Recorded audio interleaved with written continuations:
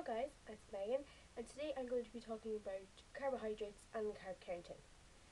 So when I think of carbs or carb counting, I look at food packagings or sauces of some sort.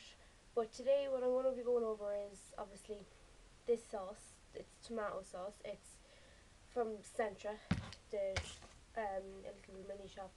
Then this one is a packet sauce that you make, and I'm going to look at the differences between a packet sauce and a sauce already made up in a tube. Then I'm going to look at a packet of crisps. They're a small bag, so there's not much carbs in it. And then a pack of sweets. They're the little Rolos that you get, and I'm going to talk about carbs with them. Then I'm going to say, if you have a fruit or something, how would you know how many carbs is in it? So basically, I'm going to start off with the sauces. So this tomato ketchup, it's half gone, but if from what I'd use, I wouldn't even use that much. But per 100 gram, which in weight of this is 490 grams in weight, the whole tub. But 100 grams of it would only be 30.7.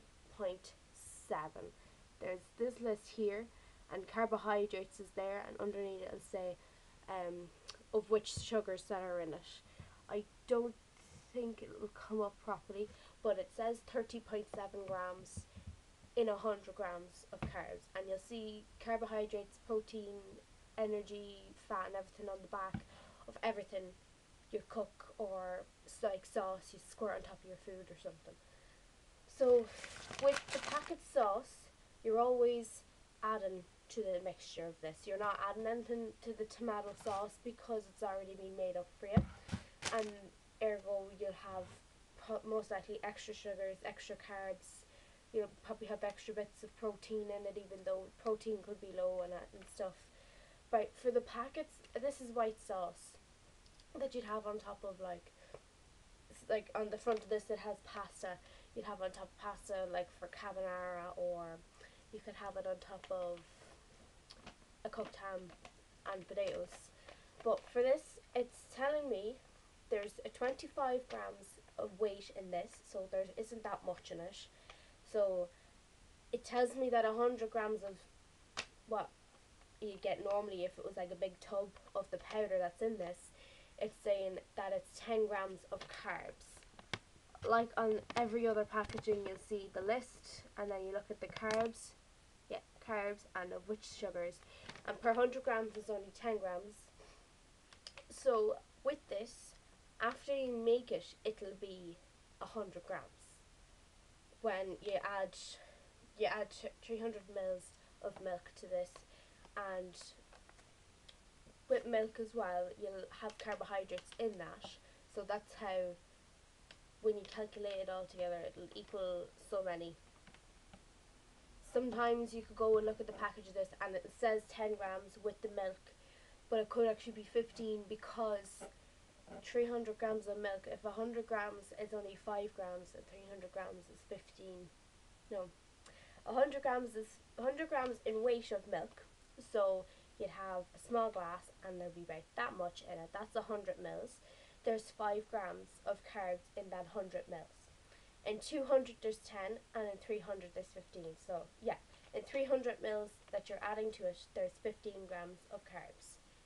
So like it says here, with the powder it's only 10 grams. It could be 20 grams with the powder, but I'd go with the 15 because it's more milk than the powder in it. But yeah, so then proportion, obviously you won't have the whole 100 grams of the sauce. There'd be 4 other people maybe have to deal it out across, so it may only be like 5 grams is what you're getting, but it looks like a lot of sauce. So moving on from the sauces, I'm going to go on to the packet of crisps. Now these are from a multi-pack of crisps, so that's where they're small, and if you go into a shop and you buy a packet of Hunky Dories, you're going to see it's bigger, and you look at the carbs and it's 25 grams of carbs for the whole bag.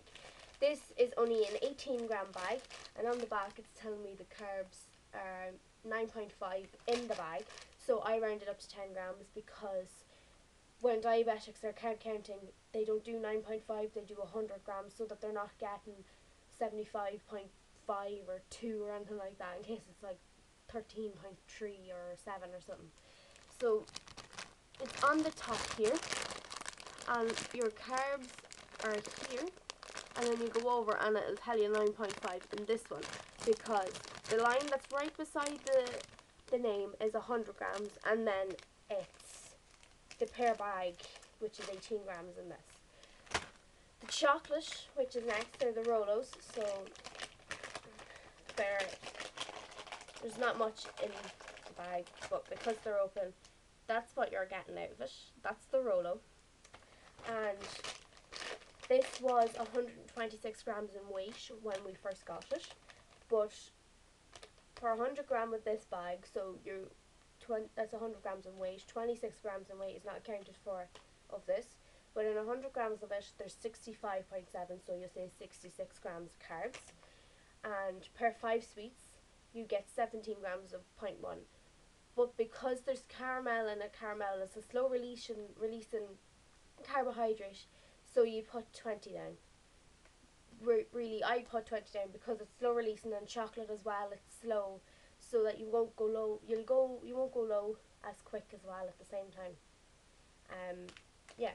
So with carb counting as well, say if I was having chips and tomato sauce and sausages or something. Sausages, it depends what sausages you get.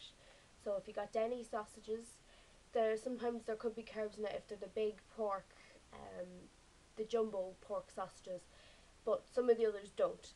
But with chips, I always have the homemade chips made from the potato, that you'll cut up the potato and fry them up and everything. So one potato is 20 grams, so 2 is 40, is how I see it. And I always have 40 grams of chips, which is the 2 potatoes. And then that's 40 grams in carbs. Plus, I'd say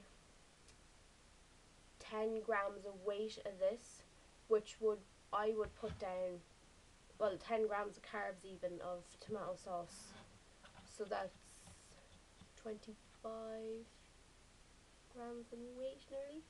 And the sausages, it depends on sausages, but I usually get, some of the times, the butcher sausages that have carbs, so I put down 5 grams for 2 sausages, which is what I typically have.